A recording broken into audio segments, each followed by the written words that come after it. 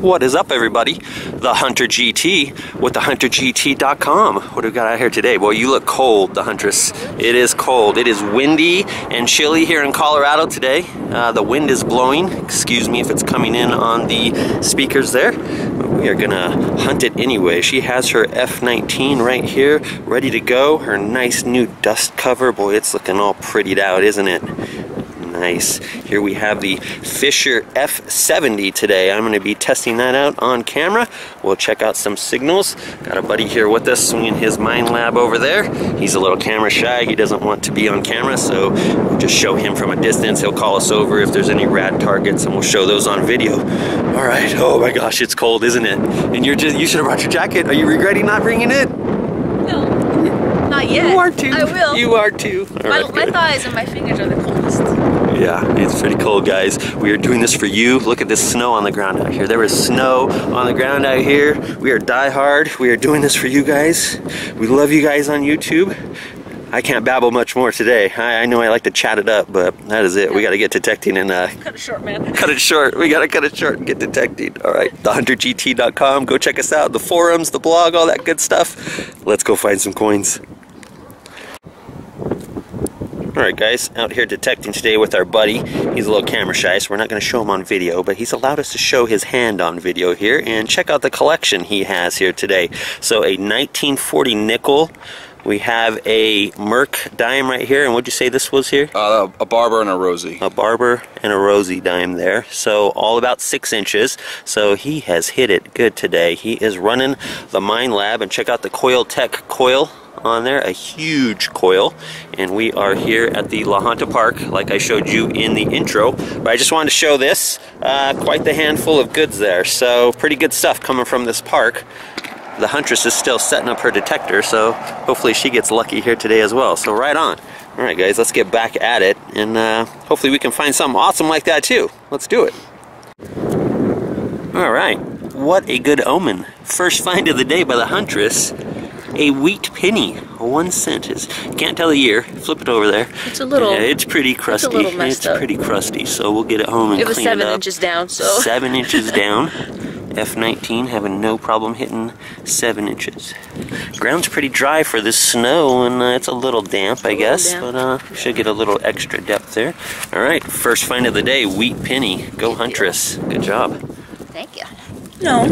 Well, okay guys, the Huntress is adamant that we show our buddy Stan. He's our internet buddy, Doug's dad. He's in our forum. Go check our forum out. But anyways, he's always making a comment here in jest. He's just in comedy that the Huntress must be putting coins in her bag for the challenges. We're not doing a challenge today or anything. No challenge today, but it is empty. No false pouches or anything in there. So 1 wheat penny. There it goes. So, there you go, Stan. She said you have to show it. You have to show it. On to the next. So her first find of the day is a wheat penny. Yeah, smile it up. Go ahead. Come on, lad. My first find is this metal ball. You know, if I was in Civil War territory or something, I'd say, hey, maybe this is some sort of cannon shot or some cheap sort of buckshot or something. Who knows? Well, yeah. And you know what she says? Oh, cool. I'd be happy with a metal ball as my first. Well, why don't we trade then? And you give me your wheat penny and you can have this metal ball here.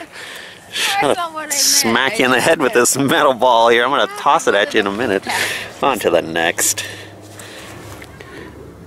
Alright guys, check it out. Just called me over here. We were comparing signals, and this was right at 6-7 inches down here. Nice old pendant here. Pretty cool. We're assuming it's pretty old. This is an old park, and anything that deep is pretty old, so pretty awesome. Cool. Good stuff, man, for sure. Excellent. Alright, on to the next. Sweet. Alright, another one of those same hole stories there. The Huntress just got a dime and a Bud Light cap right in the same hole. It's a 99 dime, I want to say. Mm-hmm. Yep. And the Bud Light crown cap right in the same hole. Now, yeah, they're both going to ring up the same, but sometimes these are really bouncy, especially on this F19. It does a really good job of letting you know. She has iron audio on this as well, so these really give an iron grunt every once in a while. But yeah, she picked up that dime. I think I can avoid these with the F19, and pretty good job. So it's kind of a hit or miss. It may have been ringing that up as a dime too, but either way, I don't know, yeah. to trash and treasure in one hole is I'll take it. always good. That's right, we will take it. All right, on to the next.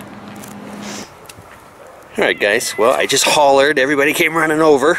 I don't think it's for anything great, but it rang up as... It's still awesome. It's still awesome. It rang up as a 3435, and there it is. I think it has some plating. Obviously, it's not solid gold, anything like that. You can see underneath where there's some brown coloring from the bronze or brass or iron stainless steel that they put underneath. I don't know, so... But it does appear to have some gold on it, so it did ring up right as a nickel. So, I mean, it's not enough gold. It looks like it's just gold-plated flakes on there, basically. But it does appear to have some genuine gold on it. Still cool. Pretty cool, yep. Right on. A ring's a ring's a ring. Ding dong. Alright, guys, pinpointed right here about 5 inches with the F70. And another jewelry item. I'm over in the same spot by the same tree, so check it out. Come on, baby, zoom in there. Let's get it to zoom. There we go. Pretty cool, huh? Another little piece of jewelry. This one bounced high in the silver range. This was not, no gold on this one. Yeah, nice cool little pendant. Not bad, not bad. Deep too. 5 inches, 6 inches down there, so good stuff. On to the next. Alright, look at the Huntress. I just asked her a minute ago, you find anything good? And a couple bottle caps. And she just walks over and says, well, we got another wheat penny. So there it is, a 1942. That is a war penny. Woohoo! Pretty good stuff. Pretty good. 1942 wheat penny right there. Good stuff. Good stuff. Alright, and I am digging me a target right here. Oh, good. We will see what we get here when we return. Okay, well, I found my target, and the Huntress goes back over there to her hole and says, oh, look, as I filling it back in, there's another wheat penny right on the side of the hole. So this one's a 1929. Oh my goodness, bring it down here. It sure is. Look at that, guys. Let's get it to zoom in there. 1929 on that wheat penny. Woo-wee! Pretty good. So 3 wheat pennies just like that today. It was just sitting right there when I was getting ready to shove it back in the hole. Excellent. This park is not hunted out, is it? No. And, yeah. So look what I found. Are you ready? Yes. Are you ready? Yes. Ah! Awesome. Don't you love those? Beaver tail.